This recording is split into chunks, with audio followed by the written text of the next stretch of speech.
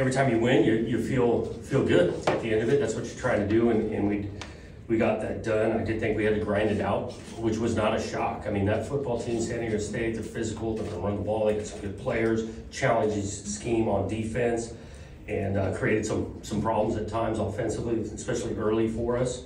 And I'm just proud of the group to be able to just keep fighting and grinding. Defensively, for the most part, gave up a few that, we'll learn from on tape, but outside of that, I thought they kept us in this thing and kept on battling throughout. I was really pleased with that. So another awesome home crowd. Can't thank Beaver Nation again. Sellout, the place is rocking, makes a difference for the opponent. And so it feels good to finish non-conference play 3-0. After winning pretty one-sided the last couple weeks, do you feel like this was a game you guys kind of needed the way it played out, or is that overrated? No, I think our guys know these games are going to get more and more difficult. They're going to be closer, tighter throughout, not just for one half type thing. So I was proud of these guys. They kept on battling. We're scrapping out there, back and forth, chipping away. It's 3-0, it's 6-0, a long time in the one possession game. So we know that type of game is coming, and today was kind of like that. In regard to the passing game, DJ's been pretty accurate so far this season. Today, it was a struggle for quite a while. How much of that was his passes? How much of the receivers just not being able to get separation? Yeah, there was a combination of a few things. I think, there's a couple of throws that he can make that were not as accurate as we'd like. There's a couple times we were not on the same page route running wise, thinking he was going to break out, he breaks in, that kind of thing. Again, give some credit to San Diego State. That scheme is not easy. The way they changed looks pre-snap, post-snap, and so they made it hard. Talk a little bit about the tackles for loss and sacks today. It really seemed like, even though San Diego State was maybe able to hit some underneath stuff, when it was important, you guys were able to get pressure on them. Yep, Chatfield, Takari Hickel, squeezing that pocket. The guy can make some throws in the pocket, and he did. But yeah, we, for the most part, contained him to escape in the pocket, hit some underneath stuff that hurt us at times, but was pleased at the line of scrimmage on defense.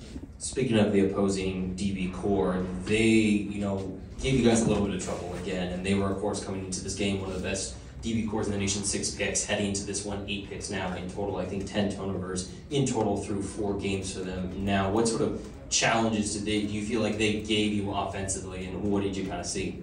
The first pick, we were throwing a ball, it's just a little bit high. Anthony Gould's going up. I think DJ's going to a decent spot where the ball gets tipped up there and they get it. And then ultimately on the second one to Silas, we're actually wanting that coverage. We want man on man. We want to throw it back across the field, and they made a better play than us. And so give those guys some credit. Turnovers are going to take place. Talked about it a little bit. And so I was pleased with the response of our guys kept battling. Were you mad at those turnovers? You talked about last week, you said you'd figure out if you were going to be mad, were you? Yeah, never pleased, obviously, because again, if we could execute better, and we're not going to turn the thing over, but if we play this game, it's not a game of perfect. Turnovers are going to take place. We're going to have to tighten that up as these games get closer and closer, because that can make a huge difference. Late in the second quarter, I noticed that you had swapped Jermod McCourt, or defense had swapped in Jermod McCourt for Tyrese Ivey Jr. Was Tyrese injured at all? Was that just part of the feel of the game? What happened there? Yeah, I feel actually really good about both those players. We want to get him in the game, and he's done a good job. And so that was nothing to do with injury. McCoy's just earned some reps. Not to keep repeating the same thing that everyone's saying over and over again, but obviously you guys struggled a little bit on offense. But how important was it to just be able to, for the players even, just to show themselves that they're just one play away from reaching the end zone? Well, it's kind of because we were productive. I mean, I look at our yardage and things. We're moving the ball, and then we, I think it's first drive, we got a couple of penalties, backed us up, took us out of that. We didn't convert on third down. We're not on the same page on a route there. Then we're kicking a field goal. And again, that scheme, San Diego State makes it tough. We had a couple of 3-and-outs. We turned the ball over a couple of times. We've also had a couple of big plays that Anthony Gould toward the end separated things.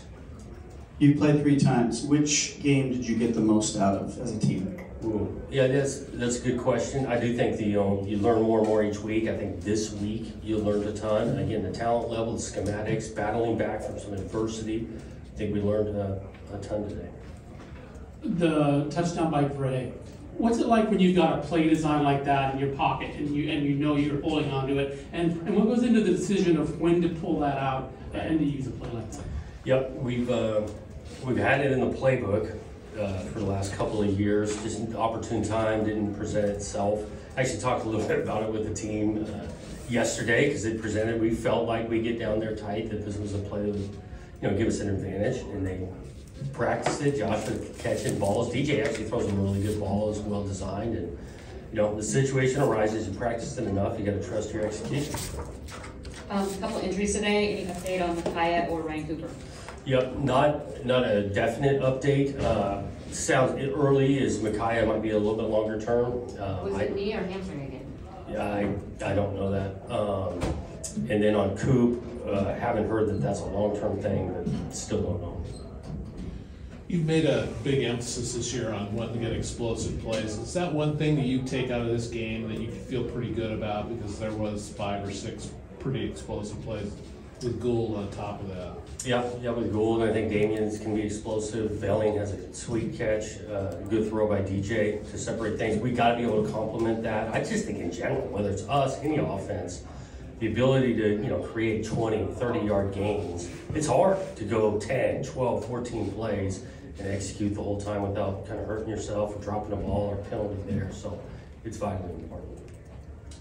How important, obviously, you mentioned, not happy with offensive output, but how important is it that, your defense, you can really hang your hat on that and they can keep you in the game even when they're not even forcing turnovers, just playing good defense? Yeah, they played, like I said, for the majority of the game, played really good defense, getting off the field, pressuring the quarterbacks, the run game in general, pretty solid.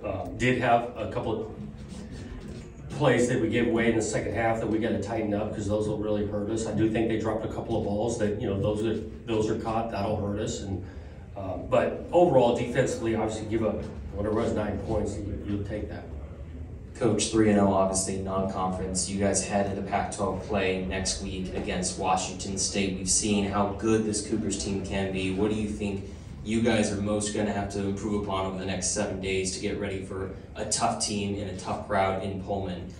Potentially very important game for you guys this season. Yeah, I just think it's important. We're improving each week. The more and more tape we put out there, whoever we're playing next, we got to take a step and improve. Know some of our flaws, some of the things that we got to get better at moving forward. That'll be a challenge. I haven't looked at those guys much at all, but it starts Pac-12 play. I know conference realignment has been a discussion over the last couple of months. Knowing that you guys and Washington State are the last two that are going to be a part of the Pac-12, at least as we know it right now, do you find it at all ironic that the first game of the Pac-12 season, you guys are going against Washington State again, the two last members of the Pac-12 facing off against each other in the first game of Pac-12 competition?